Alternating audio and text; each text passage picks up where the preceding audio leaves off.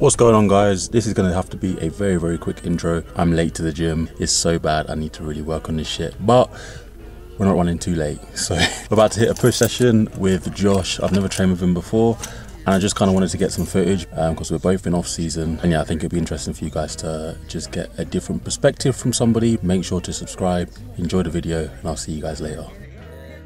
Yeah, that's it. When you're a couple of days out, you don't give a shit. All you care about is where's the food. Big squeeze, yeah. Yeah, just get like some blood going in there. I'm just like done. Yeah. Little pre-activation exercise, and then we'll just do some like band work with a rotator cuffs and that. That's it. Natural bodybuilding worldwide. Let's go. Boom! The thing is though, he can compete. He's the same category, you two? No.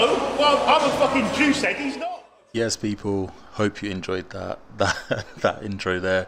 Training with Josh, push day. This was actually filmed last week, and I really should have probably brought this out last week as well, because I feel like it was quite a while ago now. And I was almost considering doing 2 videos a week.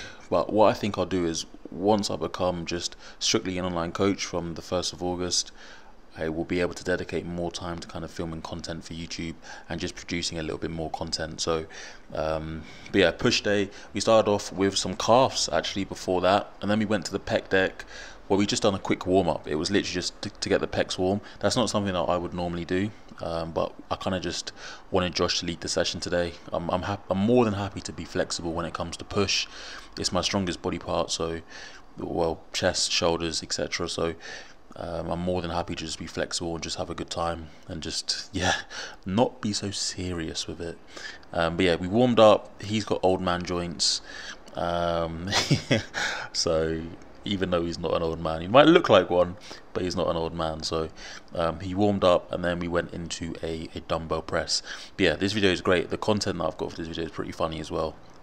So yeah, I hope you guys enjoy. I'll let you guys just run through and just see a few clips. I'll do a bit of commentary, but for the most part I just kind of want to see or let you watch us train.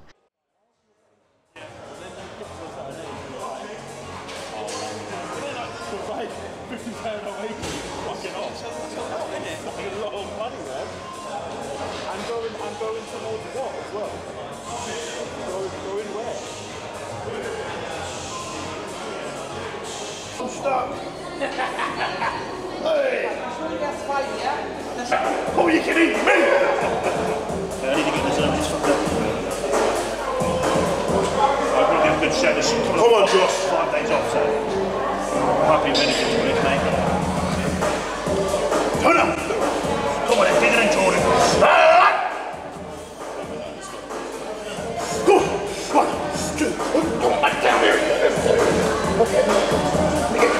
You? Yes. 1, 2, 3. Come on. Come on. 2. Yes. 4. 5. 6. 8. 9. Come on. Up. 10. 1. Yes. Up. Oh, stay that way.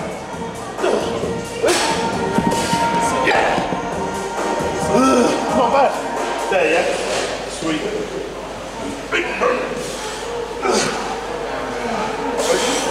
Oh fuck, how did you do that one? Easy. Yes. Yeah. Twist, yeah. Okay, 2. Yeah, good. 1.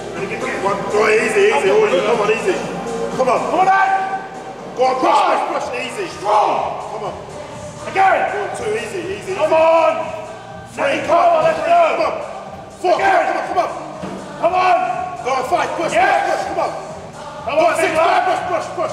Let's easy, go again! Easy! 7, push! Come on, fucking go! Let's go! Come on! Come on! Yes! 8! Yes! Come on again! Come on! Easy! Come on, big lad! Yeah! One more! Yes, spot! Breathe! Ready? Drive! Yes! Come on! Easy! Yes! That's impressive. Good. So yeah, that was our top set for the incline dumbbell bench press. We done another set after that, which I believe was 12 to 15 reps, went a little bit lighter. We both done 60 kilos on the press. Josh outdid me on that first one, and and on the second one as well. But nonetheless, we kept up in terms of weight, and then we moved on to a shoulder press. And Josh is a very strong overhead presser. He gym pinned this with 15 kilos for his first set, and we just done 2 sets on this as well. Yeah, just top set and back off kind of style. Off season, numbers. If I'm working with you, you're an individual, you can tell me how you feel, I'm on your needs. When I'm dealing with 32 or 35 blokes, I'm trying to attend for every single one. Right, how are you gonna, and as well as an S&C session is an hour long. You get an hour, so how are you gonna work everyone's weight? No, take a mean. When do people deload? You just take a mean, you just take when you're gonna be as busiest. Some people are not gonna be playing during a maintenance phase. You're still going to be doing what the team does because you're a team, and if you don't have enough time, why are you structuring someone's training out for them when actually it's like, oh, Elliot's a freak and he can go 12 weeks without needing a deload. Your feedback for me today is I feel amazing. But why don't we push you for an extra 3 weeks? Tell me how you, let's see how you feel each week. Each week you're getting more and more fatigued, but that's 3 weeks of progress, and then I was going to rest you and get you going again. You're we're missing out here. Why don't we, like, that's my, I do believe in training blocks, we do it, but it's like just taking these things from other places and then applying them, it's like, I'm not understanding why.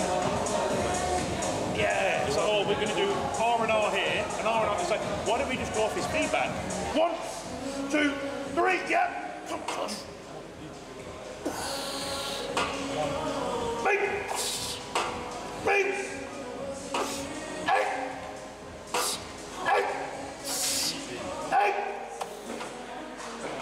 Come on.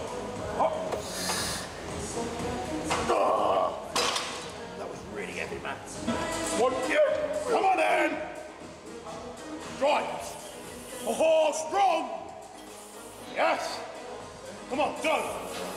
Again. Down. Breathe. Go. That's it, breathe. Yes. Again. Come on, fucking move it. Come on, ready? Go. Yes. Oh, yeah. Jesus. Don't know, I'm really strong on my shoulders.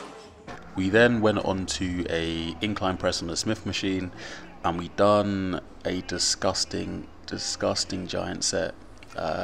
Basically 50 reps, and we basically just have to get there with a weight. We take a break when we need to, and that break is no longer than like 10 to 15 seconds. But this was disgusting, and it's something different than what I would typically do. Usually I just kind of do your standard rep ranges. I might throw like some holds in there, or maybe the odd drop set or a rest pause set, but never something this high in reps, and this was really challenging. And what felt good is it kind of took me back to when I first started training, when it was all just kind of like about the pump and that sort of thing. But this was a lot of fun, just a very brutal set. But I feel like I've done pretty well. I feel like I didn't gas out too quickly. It felt nice, felt smooth. 33. Again, you're not struggling yet. Come on. Easy, 34. Come on. All right, come on, one more with me. And then you have a little breather. 35.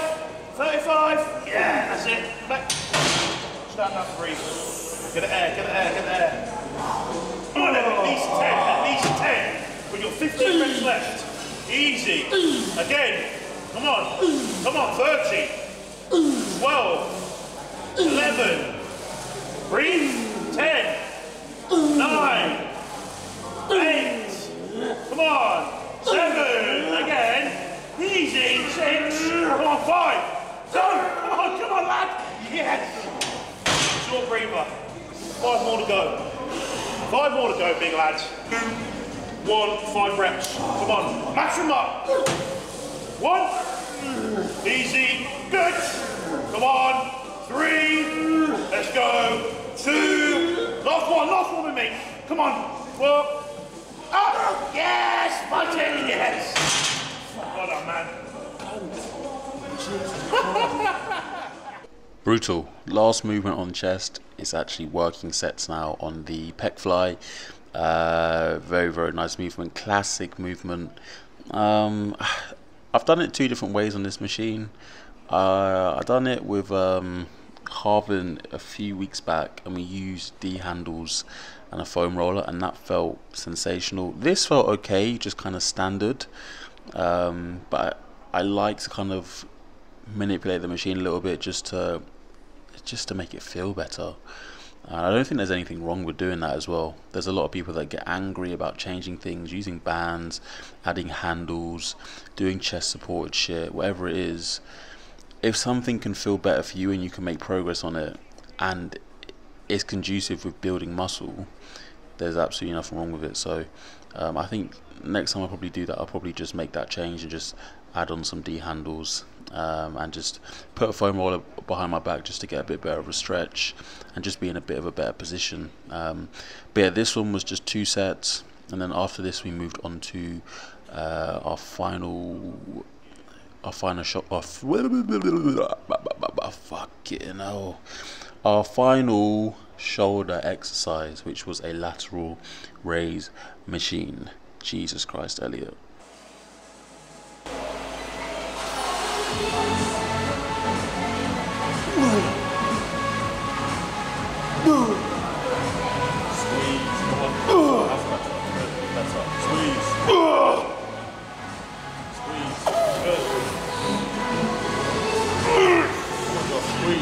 Closer, come on, squeeze. Good. That's better. Another one like that. Squeeze. Good. Come on. Close. Come on.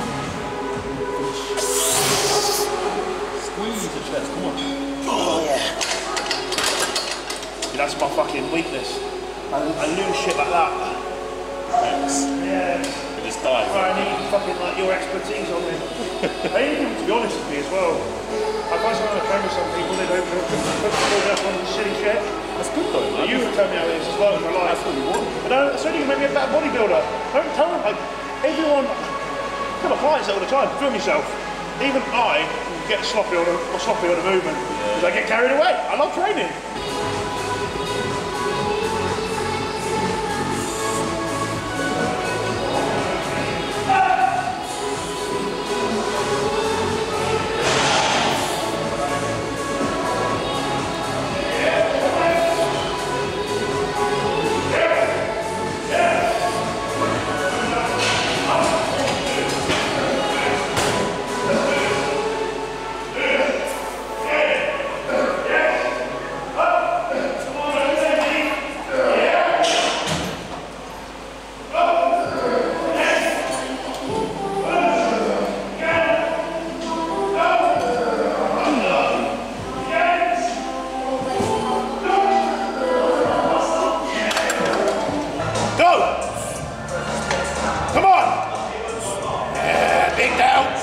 One more set after this. Come on, turn it on now. Yeah, that's it. Big delts. Oh, yeah. They're juicy today. Again. Yes. Come on, big lad. Again. Again. Come on, let's go. Turn it on. Yes. Come on, you've got 2 more in you. Come on. No, you've got more than that. Come on. Don't play dumb with me, lad. Let's go. Yes. Again. Come on, that second win. All right then, you ready? Go. Yeah. Perfect. You're playing dumb, man. You've got that struggle on that one. You just got outblasted about 7 more. Final one, guys, was the superset for arms. So it was just a cross-body tricep cable extension, which is one of my favorite exercises for the triceps, and it was just superset with cable curls just for the biceps, and then that was pretty much it. But a very, very fun training session, and I definitely took some pieces away there. I'm probably going to start to incorporate just a few of the techniques that I kind of went over with Josh into my own training. For example, like those giant sets or that giant set, because again, it was just really fun. I still believe you can obviously make incredible progress just doing that, which Josh has obviously shown.